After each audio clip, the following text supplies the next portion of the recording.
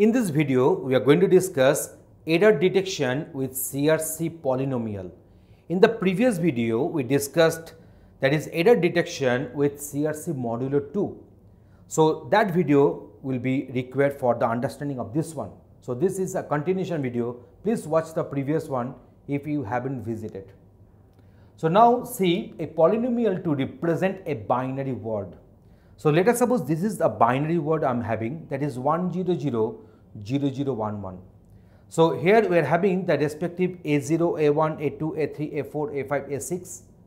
So, we can write this one in this way, that is 1x to the power of 6 plus 0x to the power of 5 in this way.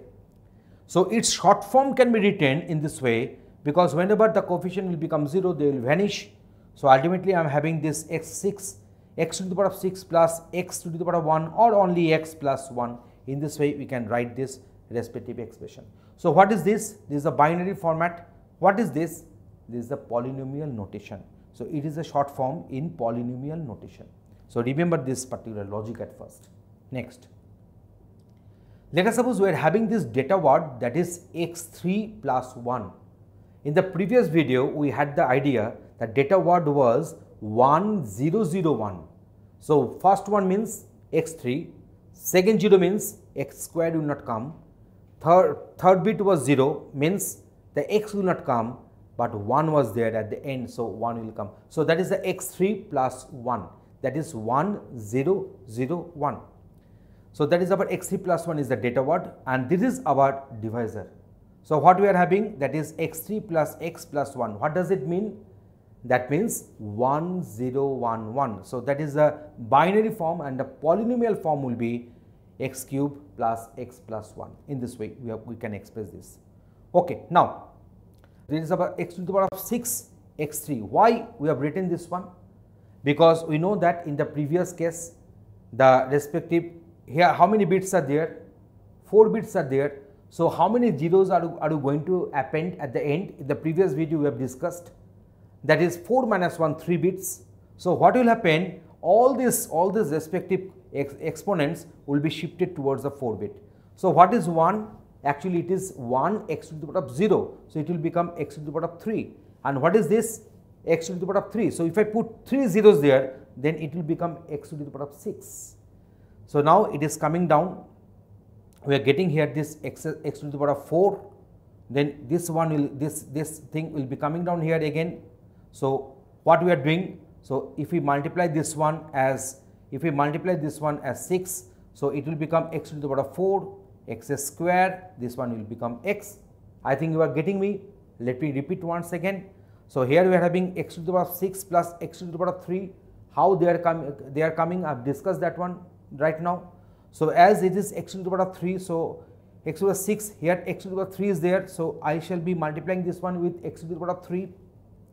So, it will become x to the power of 6, x to the power of 4, x to the power of 3. Similarly, I am writing them in the same exponent column. So, here I am getting this one as x to the power of 4. So, what will happen? This is my x to the power of 3. So, I should multiply this one with x. So, x to the power of 4, x square plus x, ultimately I am remaining with this, and that is the remainder. What is that? X square plus x means what?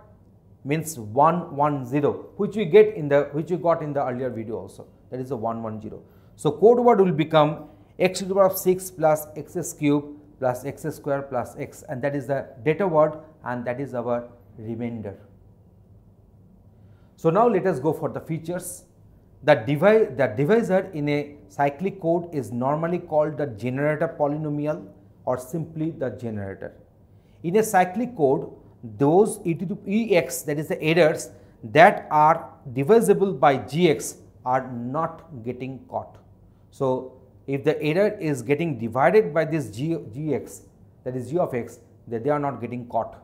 In the generator has more than one term and the coefficient of x to the power of 0 is 1, all single errors can be caught. So, that means in this particular generator, if this x to the power of 0, that is the last bit, if it is 1, then all single errors can be caught. A generator that contains a factor of the form x plus 1 can detect all odd numbered errors. So these are the respective features whatever we are having in our CRC polynomial.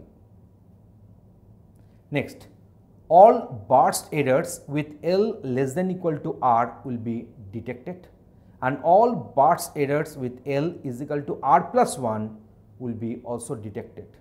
So probability is 1 minus half to the power of R minus 1. All burst errors with L greater than R plus 1 will be detected with the probability of this. So these are the different conclusions researchers have derived from this particular algorithm.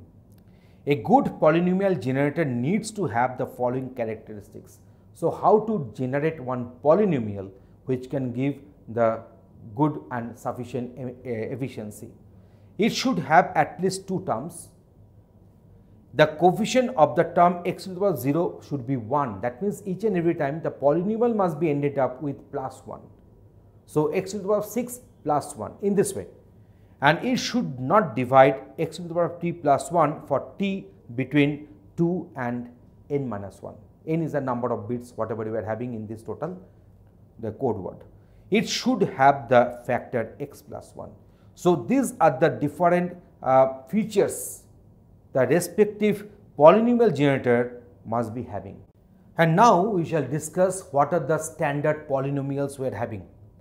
So these are the standard polynomials we are having, that is the CRC 8, this is a polynomial, CRC 10, CRC 16, CRC 32. So here we are having the respective applications where these polynomials can be applied. So in our video we have discussed the what are the different features, how to generate the respective polynomials. So each and everything we have discussed, and all the burst errors will be detected. Burst errors, what is a burst error? We have discussed that one in the earlier videos, that is L is less than equal to R. So what is R here? Actually R is actually denoting the number of parity bits whatever we are attaching. So that is our R. So in this video we have discussed everything regarding the CRC polynomial. Thanks for watching this video. Tutorialspoint.com. Simply easy learning.